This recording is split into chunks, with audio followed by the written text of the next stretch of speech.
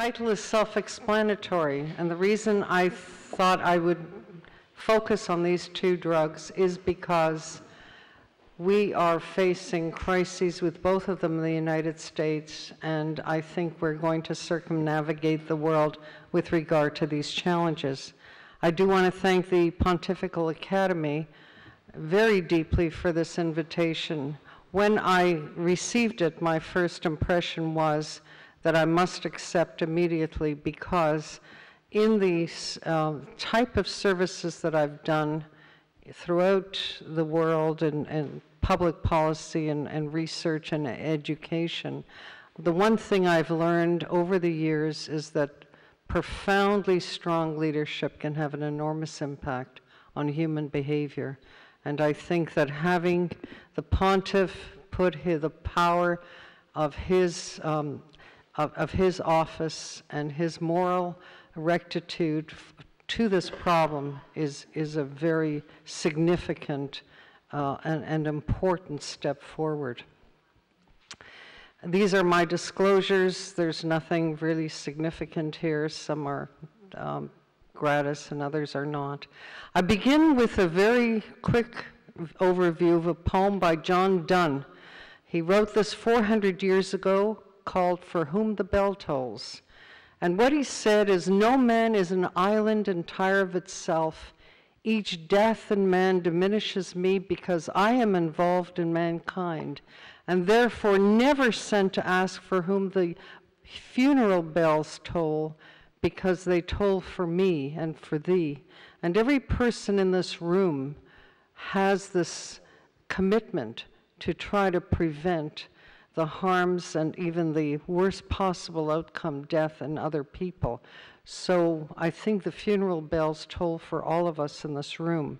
Somebody has once asked me why I'm in this field of substance use, because there's so many other areas of neuroscience that are daunting and fascinating.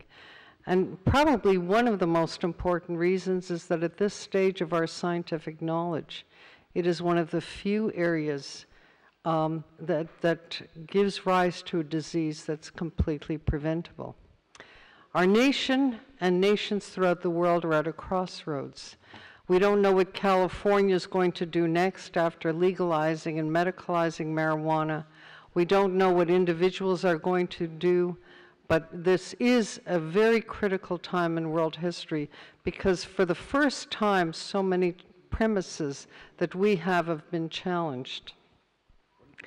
And if we go back to the ancient Greek civilization and think about their views on drugs, they had a simple word called pharmakon, which meant medicine as well as poison. And what is so interesting is that during that period of time, the divisions between medicines and poisons were not clear. They were used medicinally, drugs were used medicinally, they were also used for psychoactive purposes. They could bring harm, they could be pleasurable. But what we found after 2,000 years was that we began to separate the two very distinctly by international controls, by scheduling, and certainly by scheduling in terms of what is a medicine, what is not, what should be controlled, what should be restricted. And now what we're finding is that these boundaries are beginning to fuse once again, and we're going back thousands of years where the use of these drugs as medicines is now reverting back into areas where there isn't a clearly defined path for objective reality, so that a person who has anxiety, depression, has emotional ills, feels justifiable and is an advocate for using psychoactive drugs that traditionally are used for very specific diseases. And we are unable to objectively quantify the type of medical or psychological or psychiatric conditions in the way that we felt we did just a few years ago. So what we know now is that people take drugs to have novel sensations. They take them to alleviate pain, anxiety, depression, and sleep. So very simply, they take drugs to feel good or to feel better. And among the drugs and medications we have are plant-derived materials that give rise to medicines.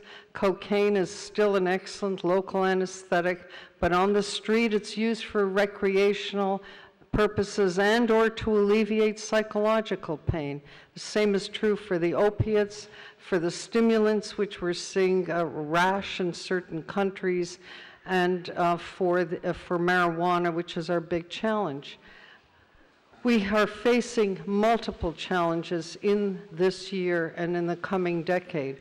Opioids and marijuana are two of the largest and most important ones, new psychoactive substances, and then a movement to convert hallucinogens into medicines.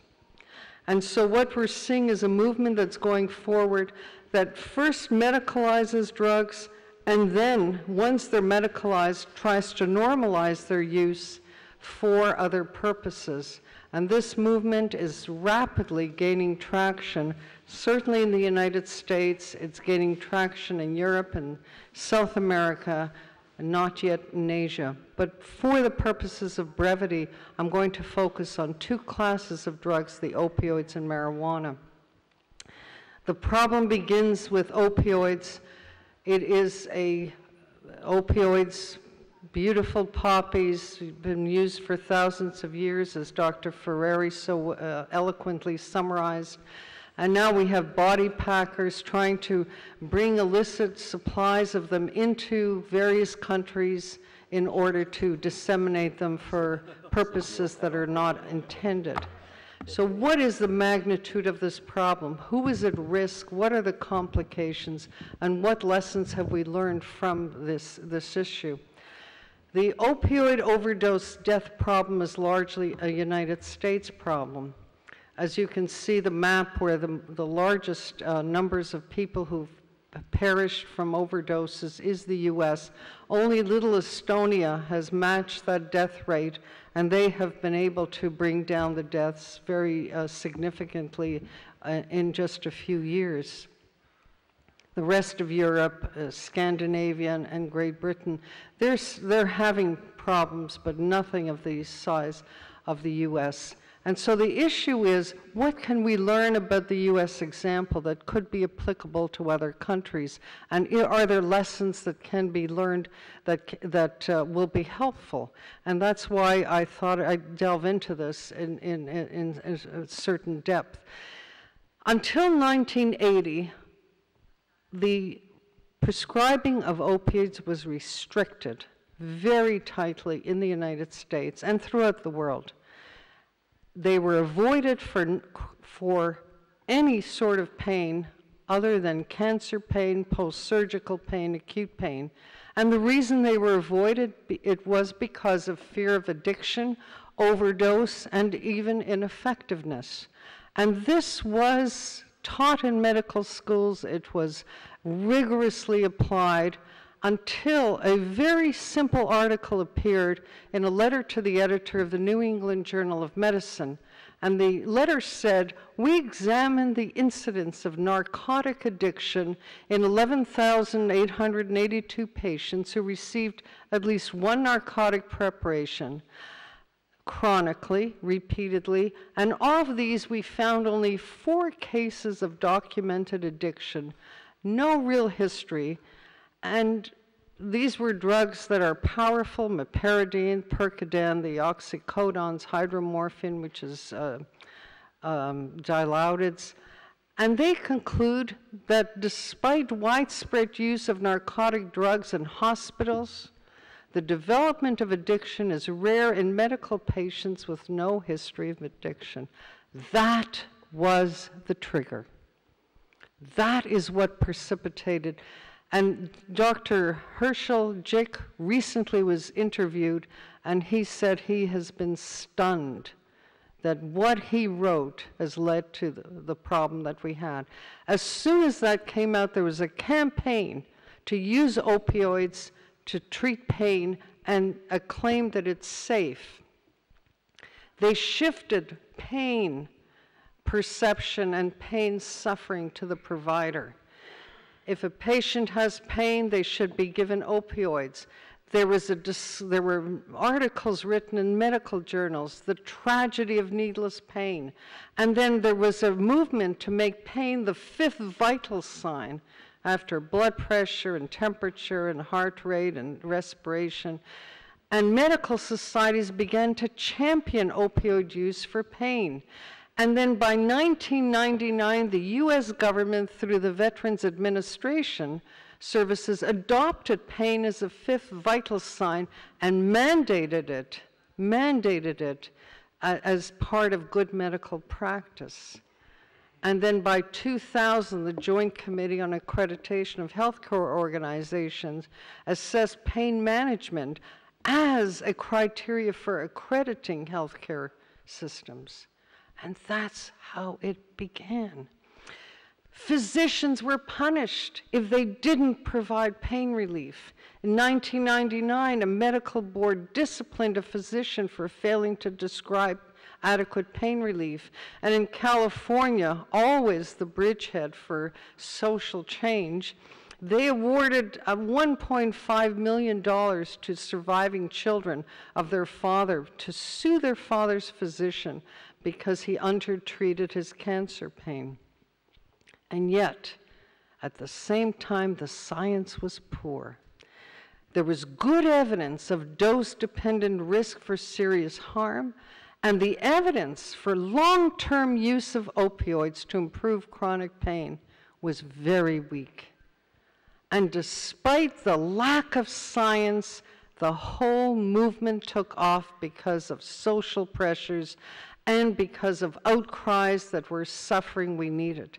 Then what happened after there was a reaction to it is that the purity of heroin increased, the price of heroin decreased, and we had a perfect storm. We had a storm where a lot of people had been given chronic opioids, prescription opioids for pain, and then there was a backtracking of it saying we'd better stop. But by this time, the heroin price and purity became attractive as an option to prescription opioids. And so what we saw is this rapid increase of overdose deaths due to due to prescription opioids, and then catching up very rapidly in the past 5 years was the conversion to heroin and a rapid increase in heroin overdose deaths. So that every day we have 105 people dying from overdose and 6,700. So who is at risk for this opioid use disorder?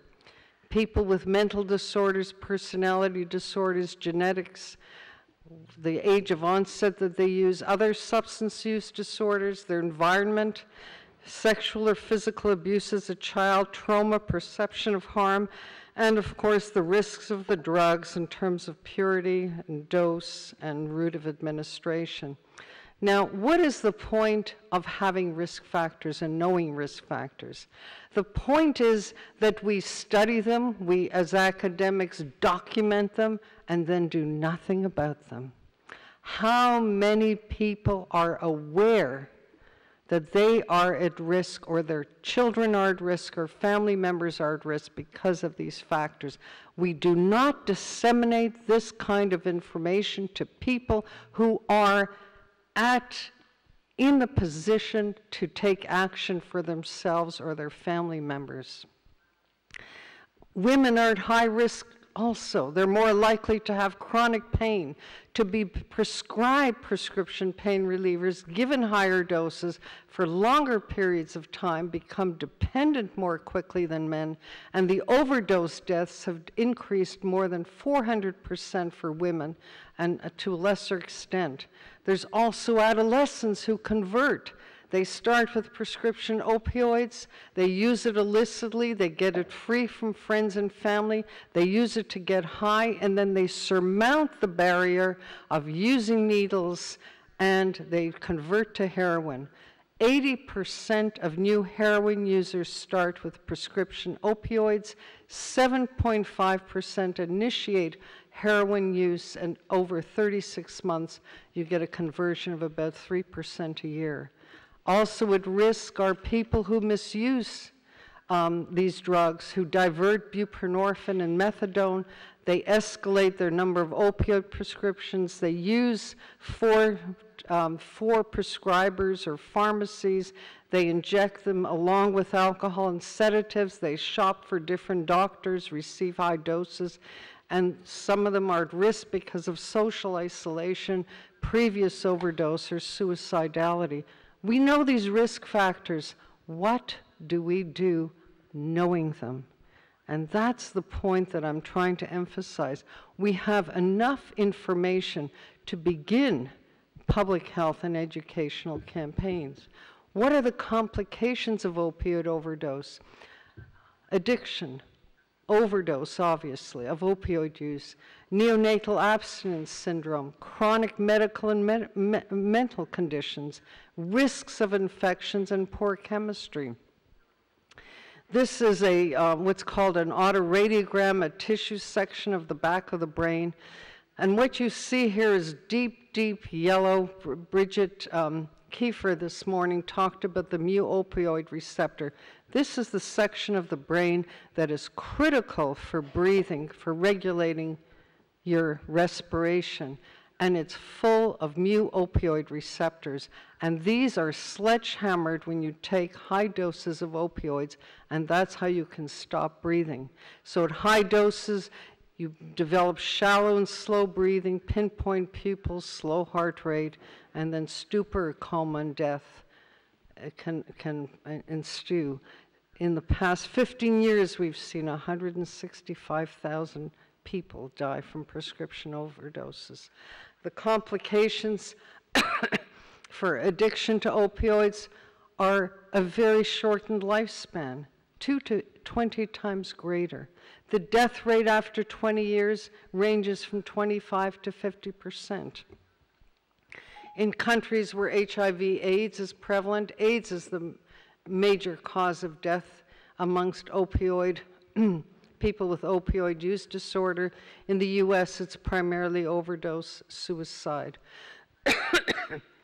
And complications, Dr. Delmonico gave us an eloquent presentation on infections that co-occur in people who've perished of overdose, and the fact that these can be surmounted in terms of kidney harvesting.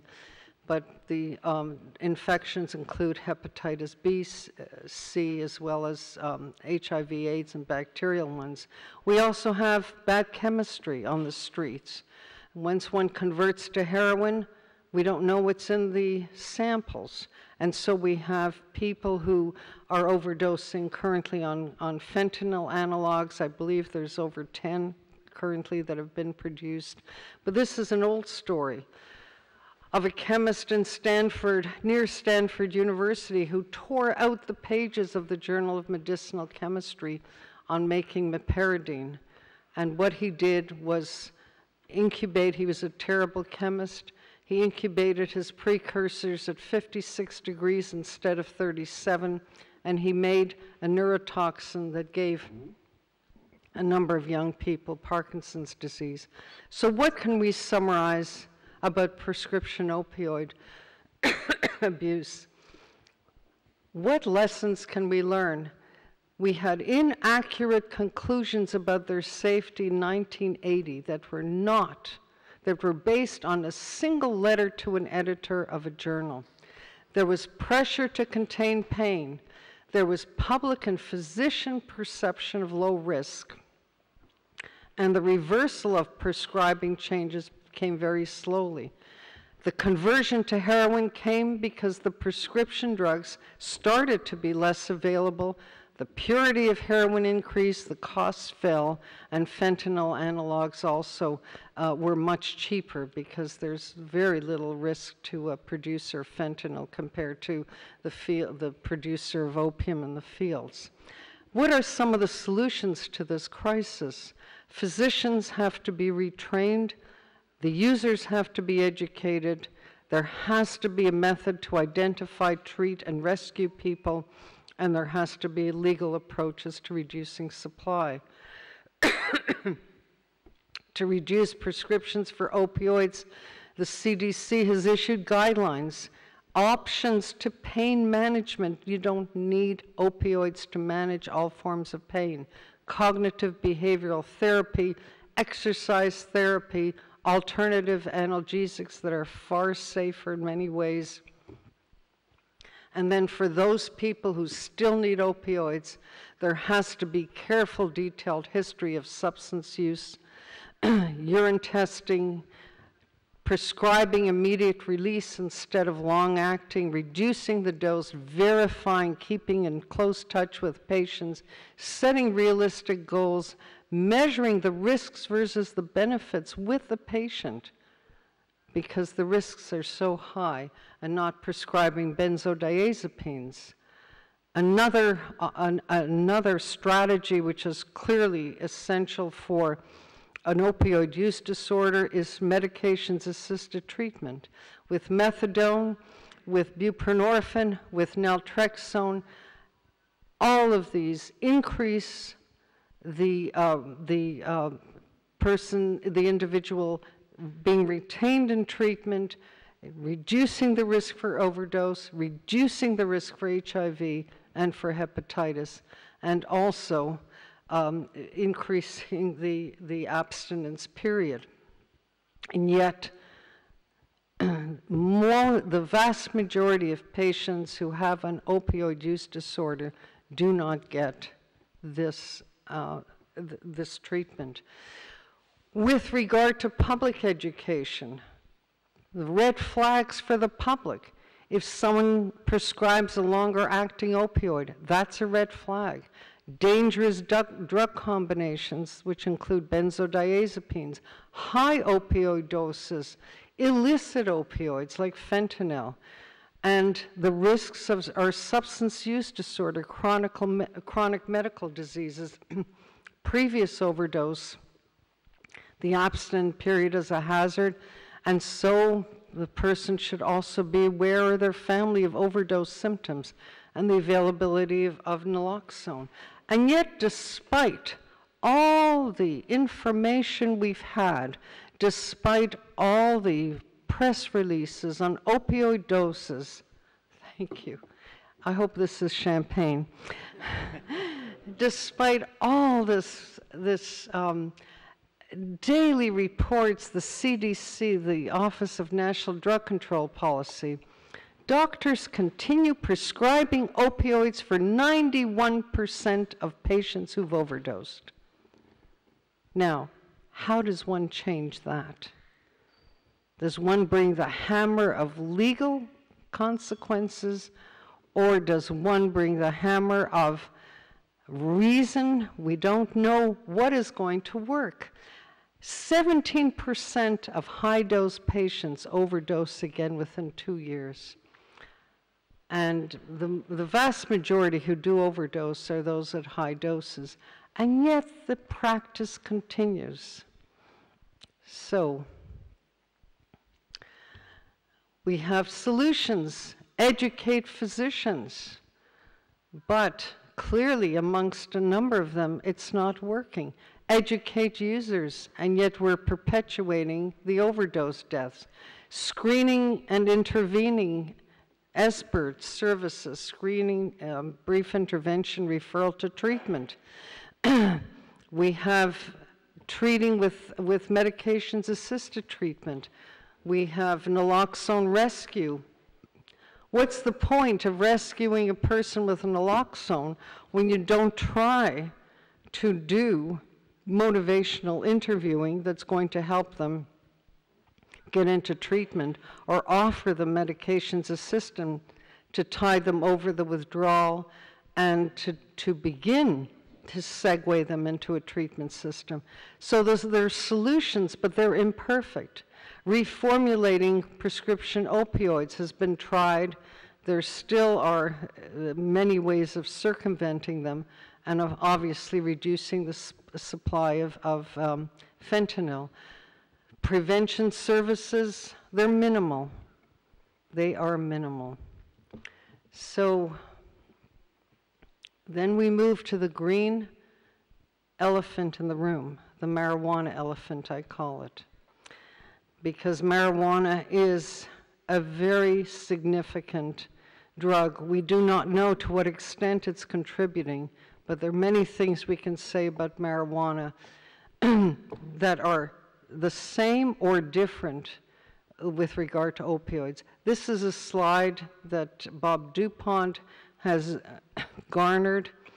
I think this is one of the most important pieces of data that we will ever see in this field.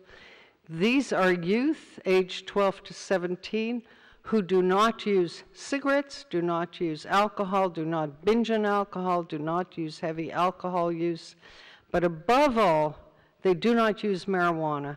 And all these other substances, illicit drugs, plus alcohol, plus nicotine, are very low. For youth, children, we can call them, 12 to 17, who use marijuana, look at the difference. In illicit drugs, it's 10 times higher. That is a remarkable statistic that says, as Bob DuPont said earlier so eloquently, if you don't use any of those three, tobacco, marijuana, alcohol, the likelihood of using illicit drugs other than those three is 1/10 what it would be if you have marijuana in your system. So what lessons can we learn from opioids in terms of designating marijuana as a medicine?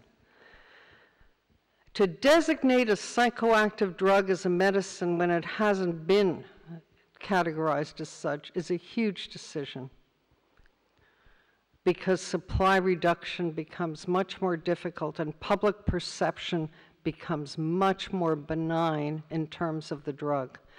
The public perceives medicines as safe. They feel the doses are fixed, the purity is clean, the physicians prescribe, and therefore the drug must be safe, and the drug test is not pejorative.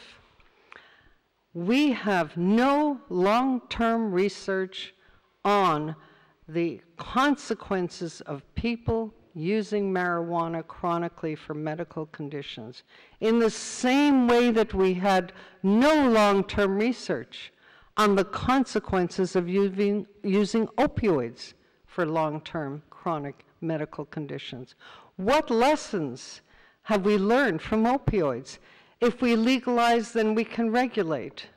That hasn't happened with opioids. If we legalize, we'll undermine the illicit supply. That hasn't happened with opioids. If we legalize, tax and control, we'll be in a much better social condition. That has not happened. If we legalize, we'll control access to children. That hasn't happened with opioids either.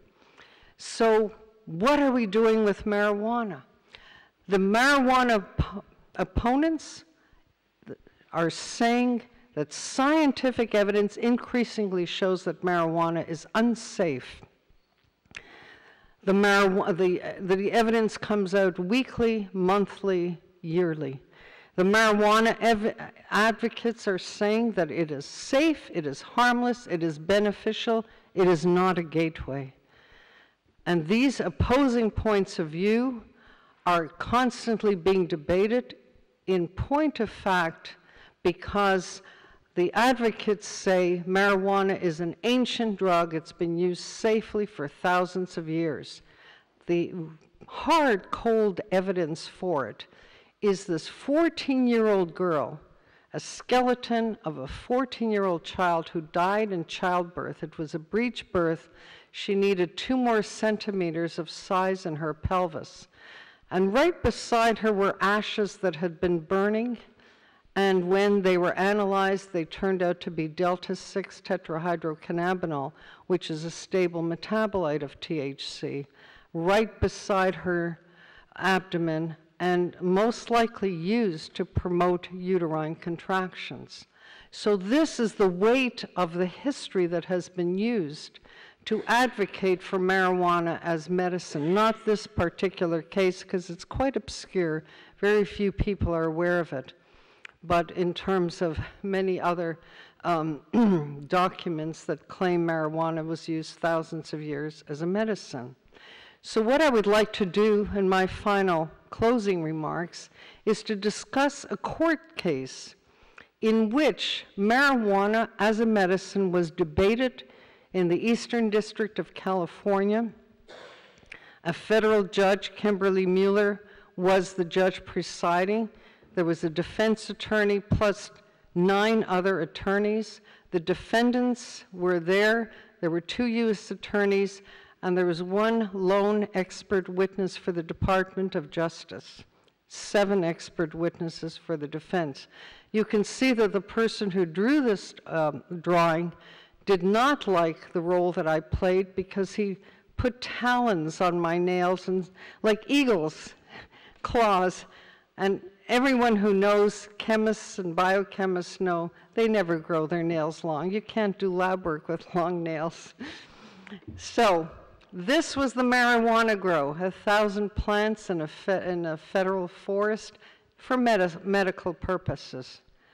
Need I say more about and the defense versus the federal government were arguing whether or not marijuana should stay in Schedule 1, the most restrictive schedule that says the drug has high potential for abuse, no currently accepted medical use, and lack of accepted safety for use of the drug.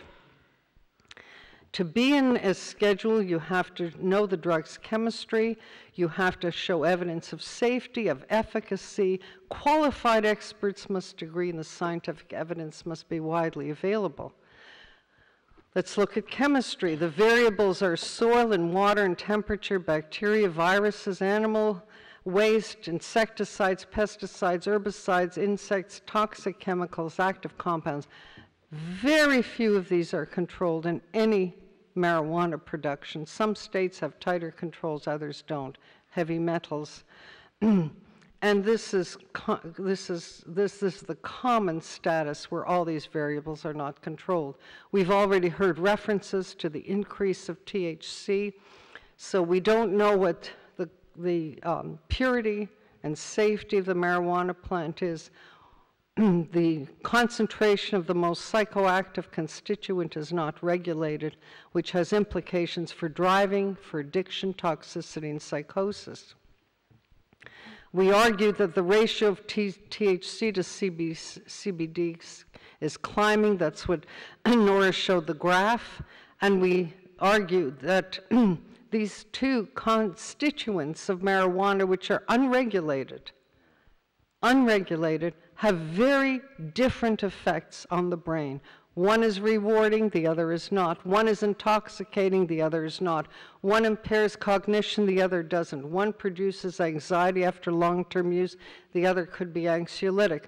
One produces psychosis or psychotomimetic effects, the other has a candidate a therapeutic as an antipsychotic, and so on and so forth.